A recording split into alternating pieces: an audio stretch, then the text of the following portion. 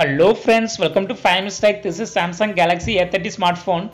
In this video, we will learn how you can set up face unlock in Samsung Galaxy A30 smartphone. First of all, go to settings and click on lock screen. Click on screen lock type. Draw the pattern that you have already set and click on face. Turn on this button and click continue. If you wear glass, select yes, otherwise select no.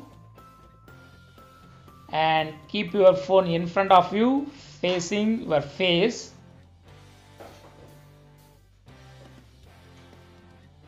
In my case it's not clear, so it's not successfully registered. Once again I am trying.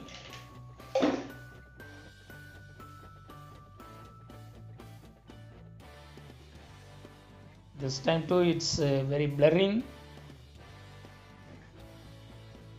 so it's not registered. Again I am trying.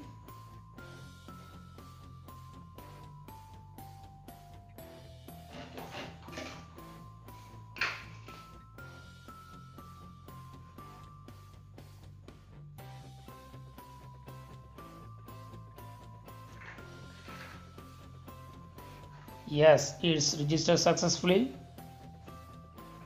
So in this way you can easily register your face data. Now check it whether face unlock is working or not.